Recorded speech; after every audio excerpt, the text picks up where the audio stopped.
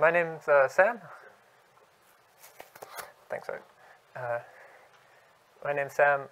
I'm from the University of Oxford. So coming from sort of a more academic perspective than I think I'm getting from a lot of people here. So apologies if I sort of tell you something that you already know really well, or if I skip over something that you don't know. Feel free to stop me at any time with questions. What I want to talk about is efficient and anonymous and updatable credentials, or this thing that we call ALLOSOR. And I'll explain how we got to this tortured acronym somewhere through. So this was a project I've been working on with Hart Montgomery here at Hyperledger and Mike Lauder at Coinbase. And in this talk, most of it is going to be very high level and describing the problems that you can run into with privacy in digital credentials.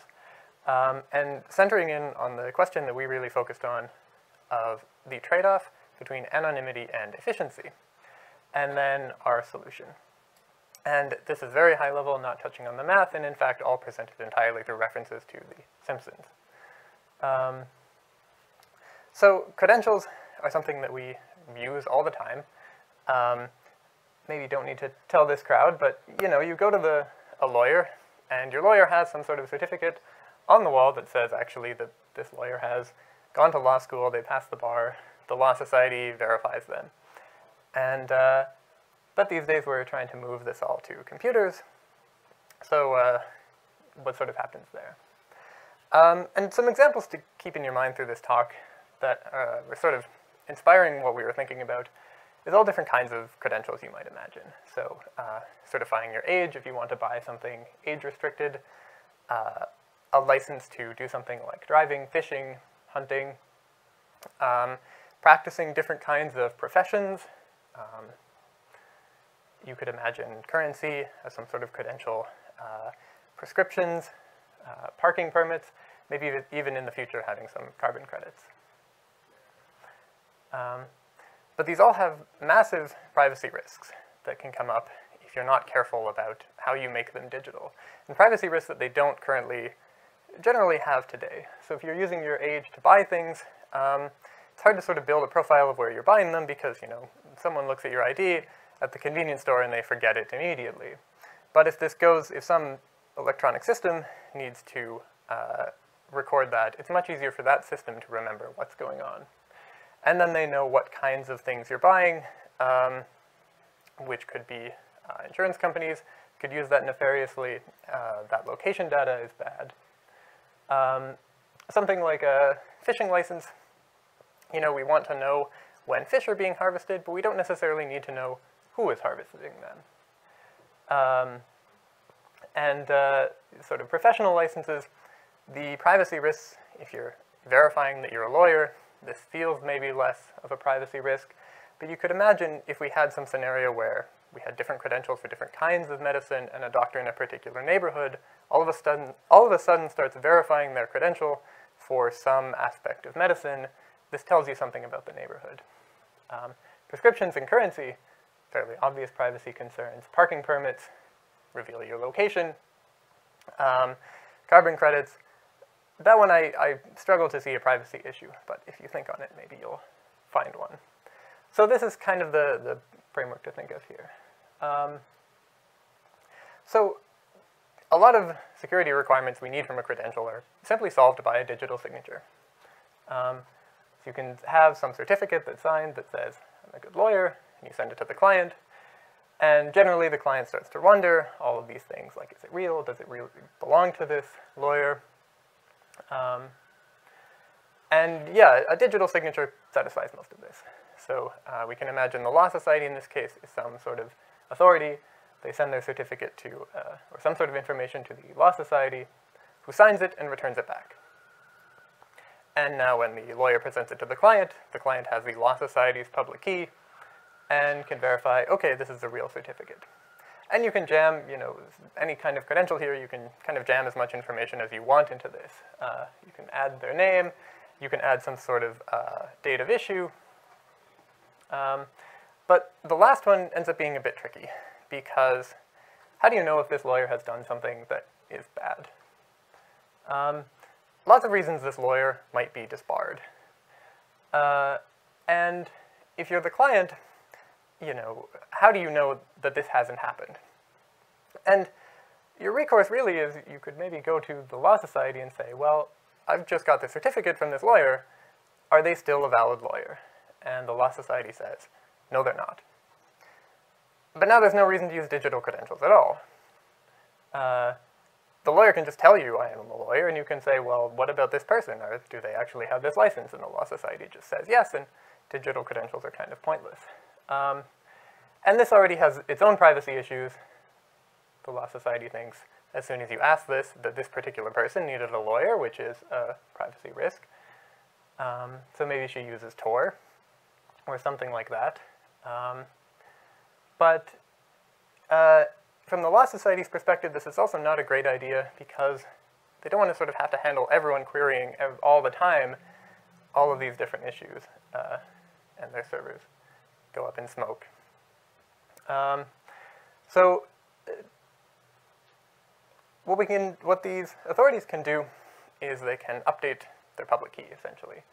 And at this point, I will start calling it an accumulator. And if you're familiar with accumulators, this will feel like a very bizarre way to introduce and define them. But this is because as we worked on this, the function got closer and closer to digital signatures. And I think a sensible way to view them is kind of a digital signature that you just update fairly regularly. So here, the calendar days progress, and they update from 1 to 2 to 3 to 4. And to clarify something here, you can think that revocation is handled in a lot of cases now by, say, expiry dates. So you issue the certificate, you say it expires in 2023, and this works in a lot of cases. But let's say that you have the certificate to be valid for a year, then if it's a particular situation where you only have a year-long guarantee in which they might have misbehaved in some way. And if that's too infrequent, then you have a security risk. Say your lawyer could be disbarred and they could continue practicing law for another year until their certificate expires. This is no good. So you can make that interval more frequent, but then your honest users have to refresh their credentials quite a bit more frequently. So there's kind of a trade-off there already, even just for digital signatures. And other methods of revocation, such as sending a list of revoked signatures, kind of puts a lot of work on the verifier. In this case, the client verifying the lawyer's credentials doesn't want to have on their phone a list of all of the disbarred lawyers ever.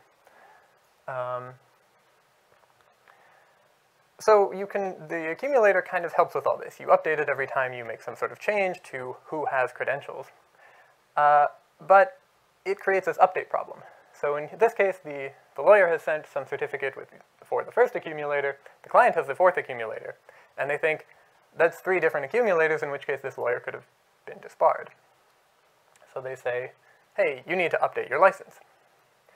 And so the lawyer has to interact with the Law Society again and says, give me an updated license. And the Law Society does this, and now the lawyer can use their credential. And I say Ned Flanders, it should say Marge Simpson, but here, there's also a bit of a privacy risk, which is if the Law Society starts to correlate information about who is verifying with these updates. The lawyer example is a bit hard to explain, so I'll switch to a different example. So parking permits, there's an obvious reason that verification should be anonymous, because if I start tracking whose credentials are being verified where, I can start to build up not only a pattern of where you are, even if these are, say, pseudonymous, I can probably figure out who it actually is based on their home. But let's say that your parking permit is anonymized. So you have your car, and you park somewhere, and it sends just a parking permit, and it tells you it's valid, but it's completely untraceable. The parking meter has no idea who this is. Great. But let's say that the parking meter says, actually, you need to update. A bunch of people have been driving badly, and their parking permits were revoked, for example. So you need to go to the issuer. And let's say the issuer is the police. So you tell the police, I need an updated permit. And if you're not careful about this, you kind of need to send some identifying information so that the police know that you actually, what the license is, and they can check their database of the licenses that have valid credentials, so they know okay, this is the person to send the parking permit to. And the car in this case could still anonymously verify to the parking permit. But the parking permit, it's quite easy to imagine in this case colluding with the police, because probably the police have a pretty big say in how they're run, and they can simply tell them, hey, someone is updating a permit at this parking meter, at this place, at this time. And since the police have a record of someone requesting an update at exactly the same time, they can say, well, almost certainly, this license plate parked at this place at this time. So even though the credentials are anonymous, the update is not anonymous, and therefore the person is de-anonymized. And sort of to refresh kind of some privacy-sensitive applications where this would be a problem. If you're using restricted purchases and you have to update your credential at the store, this creates a problem. If you have, say, credit ratings, the professional licenses, prescriptions, all of the same privacy issues for verification come up in this update. So this problem exists, and it has been addressed. And one idea is you just include a lot of information that allows users to locally update. And now this you can't really do this with a basic digital signature, and this is where you really need accumulators and the mathematical structure there. But it would sort of work like this. There's just a wad of data, and the users can use this to update. So how this would work is the lawyer, in this case, contacts anonymously the issuer, who sends the new accumulator and some data. The data is not even user-specific, so there's no de-anonymization there. And the lawyer locally updates their credentials and sends it off, and everything works great. But let's say that the lawyer is really out of date. So the client comes in with 400 updates to the accumulator. And so they say, give me the new accumulator, and the Law Society comes back with a lot of data. And so this is problematic for communication issues, and let's say they can even manage to take all this data and try to do their local update, and it's computationally expensive. So this is this kind of core problem that we looked at. The problem here is that this is actually kind of provably bad. If you want to just broadcast data that is not user-specific that users need to update, you can prove that it needs to be proportional to the number of changes since the last update. And so this is kind of if you're 400 changes out of date, it's going to be 100 times more data than if you're 4 changes out of date. And we prove something even a little bit stronger, which is an anonymous update more generally has to be equivalent to private information retrieval, which is generally hard. Can we save anonymity? Was our central question. I would say solution number one is do not use digital credentials. And I feel a bit out of place here saying this, but I kind of have to say my piece. There's lots of cases where you don't need to put the credentials on the internet. The systems we have now with physical credentials are working fine and don't create these privacy issues. So lots of times the privacy issues that you might be creating might be worse for a lot of people than maybe the convenience benefits that you would get. But this is kind of how I feel saying this. So I'll get into, okay, you have put your credentials on the internet, you have made them digital. Can you do this anonymously? So we called our solution Allosaur. I thought this was a fun graphic. I asked Dolly Mini, photorealistic Allosaurus holding her digital license to practice law. So what does this mean? The main thing we want to have is digital credentials with revocations there at the end, so that's kind of what stops us from using a digital signature. We want anonymous credentials, and we want the updates to be oblivious. We want them to have low client-side latency and sublinear communication. So we want to break the communication lower bound, which we do by simply requiring interaction. How do we imagine doing this? Basically, you have multiple third parties run the accumulator. So sort of a standard kind of blockchain scenario, some sort of multi-party computation. You have found some Simpsons characters, a business person who's just in it because they're being paid to run this service, some privacy nerds who want to make sure the system is private, a scientist with some spare server time, organized crime, and non-disorganized crime. So suppose there's some sort of request to change the accumulator, remove Homer Simpson. he is not a lawyer, should never have been given a license to practice law. The parties do some fairly simple multi-party computation, and they output a new accumulator. So this handles sort of how the accumulator can be maintained. How do users do this anonymous update? That was our motivating issue. They just kind of split their identity among these different servers, so some Shamir secret sharing. And the servers do some local computations. Kind of the hard work of the computation is done with the servers, which we imagine have a lot more computational power than the user's device. And they return pieces of data back to the user, who can reconstruct them into an updated signature, updated credential, more generally. So what are the nice features about this? So the secret sharing has this property that not everyone needs to be useful or honest. So if the criminals even collude and they try to figure out from their sharing their portions of the data who it is, it's not enough information to break it. If they decide they don't want to return any data at all and only the other honest servers respond, in this case the lawyer can still reconstruct their identity. So get a bit more availability and anonymity from the multi-server case. And something that we sort of ran into that is kind of a theoretical contribution that applies to our work and to any of these anonymous updates is there's sort of a subtle anonymity loss from the very concept of doing an update, even if it is anonymous. So here I've colored them all in blue because at this point the servers don't know who these updates are coming from. You know what? Our system works. Everything is anonymous.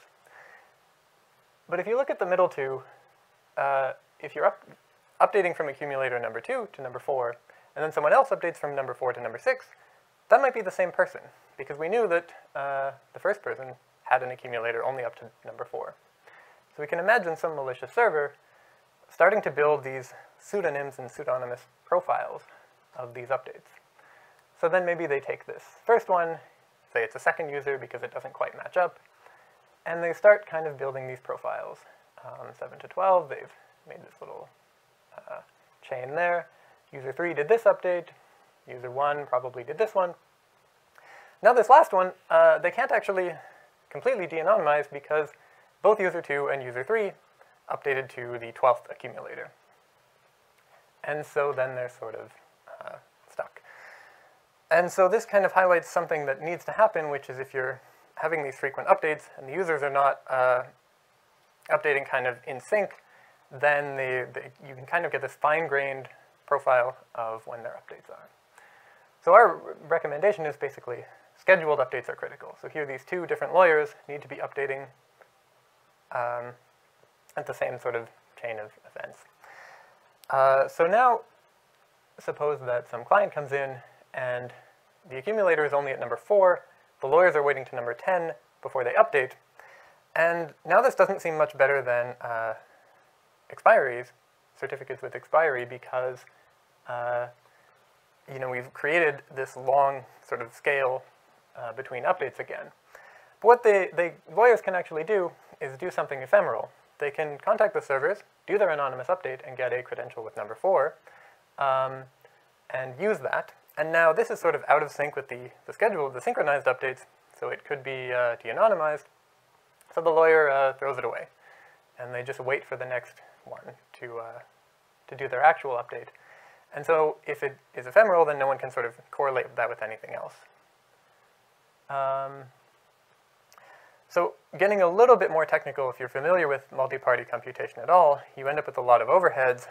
What we notice is that accumulators give almost all of them for free, because the mathematical structure of it ensures that kind of, if let's say this person, you know, we want to produce this update, this person here, you know, these red arrows indicate that they're sending bad data.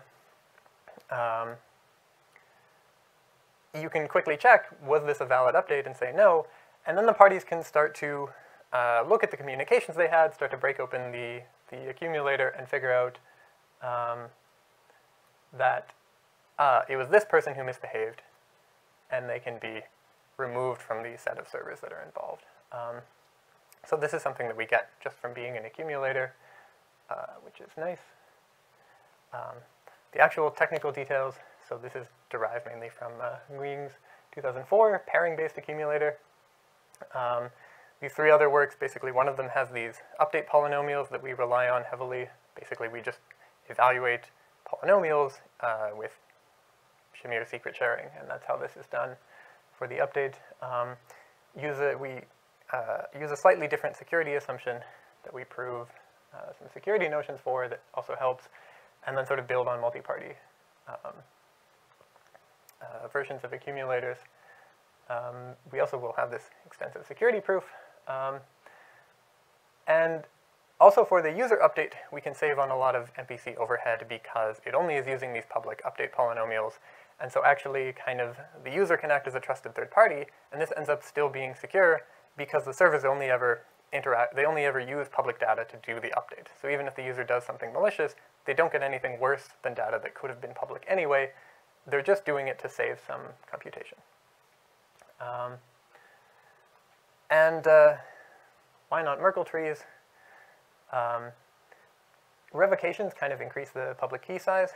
It's hard to do revocations in a Merkle tree without sending a list to the user. Different varieties of sparse Merkle trees. If you have revoked credentials with sparse Merkle trees, you also require update data proportional to the number of revocations. Basically just nice, efficient updates don't seem possible. Digital signatures just on their own almost work. So you could change the signature, essentially, with each revocation, and then everyone just gets a new signature. And the problem is, how do you do this anonymously? So you could even have the server, it knows all the valid users, just reissues a signature for everyone and waits for them to request it. How do they do that anonymously? Basically, all you could really do is private information retrieval. But this creates a server workload where this anonymous user says, hey, give me this credential. Even if the server can do this anonymously, it requires a lot of server computation. And if it ends up being proportional to the total number of users. And it has to do that for every user who requests an update. So it ends up being, it's like potentially trillions of operations, sort of every change, which is untenable. So hopefully I convinced you that this anonymity and efficiency, a hard problem to compromise on. A protocol provides more efficiency. How it accomplishes this is basically multi-party computation. I was hoping to be able to link to a preprint and link to a proof of concept, but we have this massive UC-style security proof, which is over 100 pages, and it turns out this is a bigger task to finish than I had originally thought, so coming soon is all I can say. So thanks, everyone. I'm happy to take questions.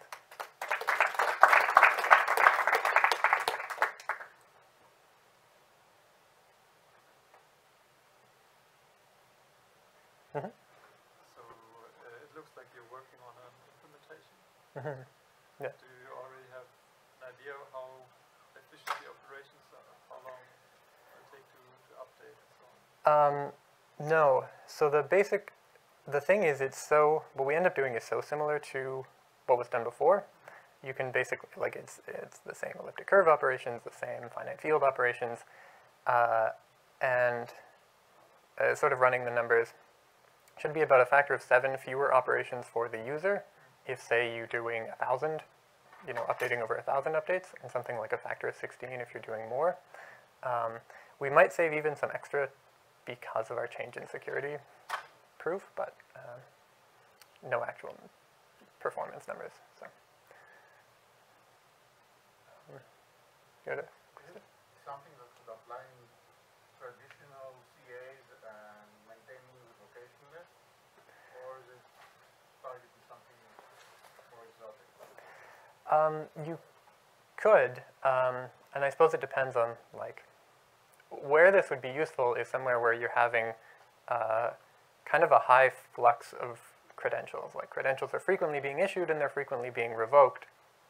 And something where verifiers don't want to have to keep a list of all the revoked credentials. This is kind of the thing we're trying to avoid. So my sense on this is that with internet certificates, this is not the case, that they're being revoked not frequently enough for this to be a computational problem. So we are imagining generally more exotic scenarios than that. Have you considered using pictograma characters? Sorry? Oh,